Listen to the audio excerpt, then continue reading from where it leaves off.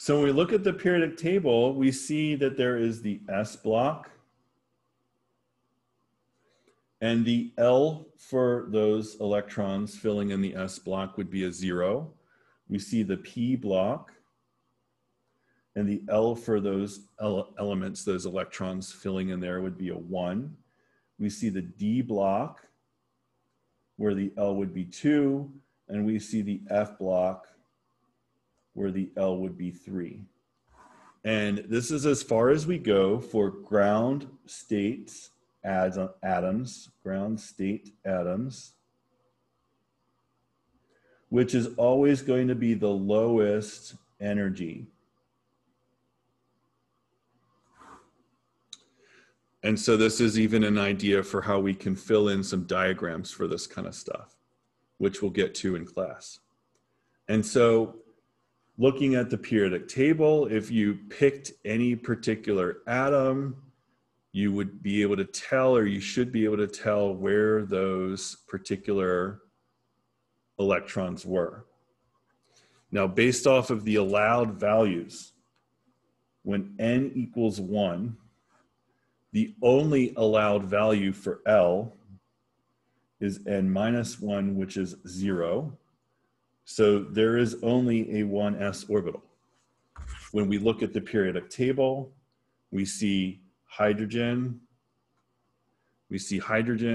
and we see helium, and that is all we see in that first period, and that is all that we see filling electrons in for the first shell.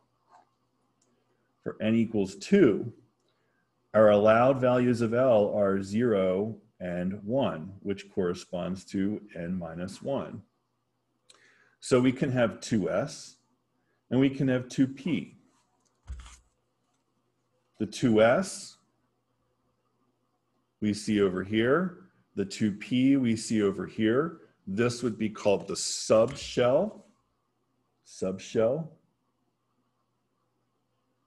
Okay.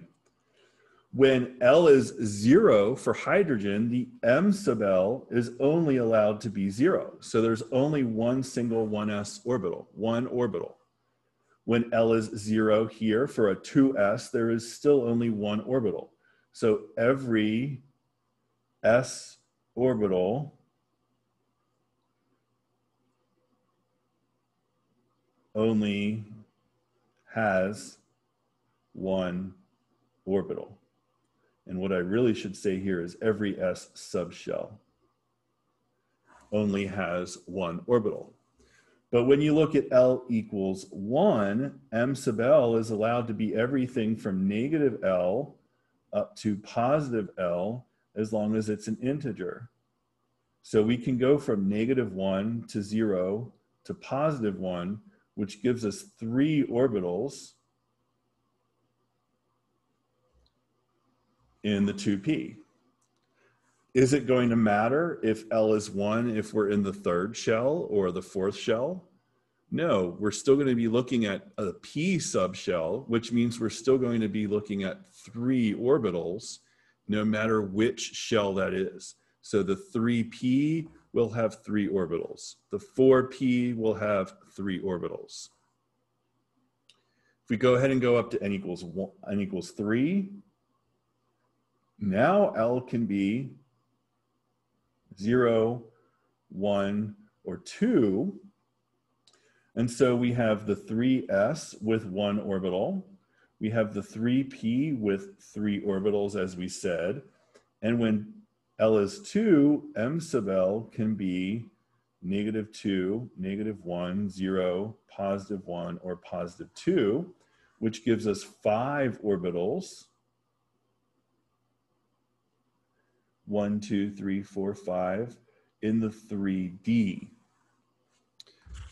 Each orbital can hold 2 electrons, and when we look at the periodic table, we see 1, 2, 3, 4, 5, 6, 7, 8, 9, 10 atoms across, or elements across. The other thing to notice is that you don't see these 10 appear until we're actually in the 4th period. That's going to come up in class, okay? Finally, n equals 4. You should go ahead and attempt on your own. and we will check over n equals 4 in class. I would like to know what are the allowed values for L. I would like to know what are the allowed values for M sub L for each value of L. Okay. And we'll come back and we'll check over those in class, and we'll talk about a little bit more about the energies of these levels, and specifically how those energies vary a little bit and start to overlap, and how we actually have to fill these in so that the electrons, remember, if I, the electron, have a choice, I will always go to the lowest energy orbital available. And we'll talk about that in class, and we'll talk about the energies of these, okay?